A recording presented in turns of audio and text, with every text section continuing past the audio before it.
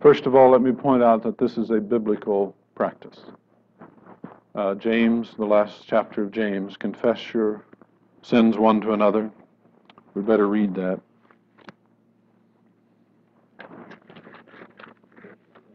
Confess your faults. Yeah. And by the way, I don't think this is just confession of sins. Confess your faults. This is James 5:16. Confess your faults one to another and pray for one another that you may be healed. The prayer of faith shall save the sick. The Lord shall raise him up. If ye have committed sins, they'll be forgiven him. Confess your faults one to another. Pray for one another that you may be healed. The effectual, fervent prayer of a righteous man or woman availeth much. Okay. First thing I point out is there's a context. This is a context of a community in which the life of God is flowing. There is fellowship, sharing, a common life. There is a pattern of authority, elders in the church, and in that context, there is a place for confession.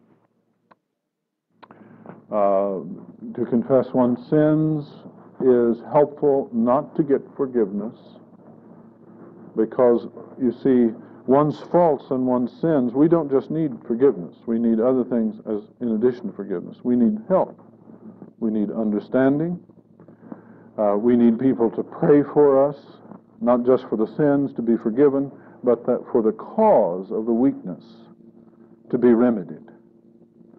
And so there's, I think, every positive reason. And I will tell you personally that confession I have known to save the sanity of many Christians and some very important people in the church. One of the greatest burdens that leaders have to bear in the church is they cannot confess. They think. Now they have to.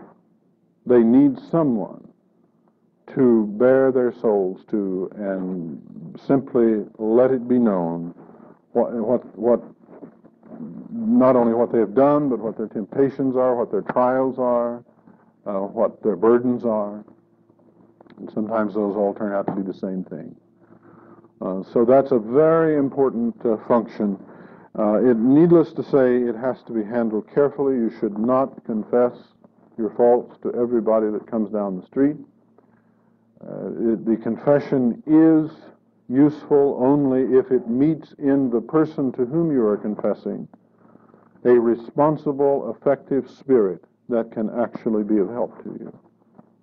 I do not think that we should practice confession in the style that is associated traditionally with a church which is going to dispense merit to forgive the sins as you confess them.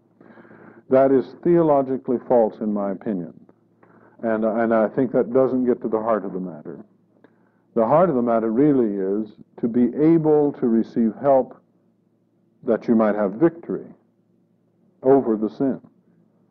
That you might be led into, not just to sin and get forgiveness, and sin and get forgiveness, and sin and get forgiveness, but to enter into a helping relationship from the body of Christ around you so that you could have victory over the thing that's defeating you.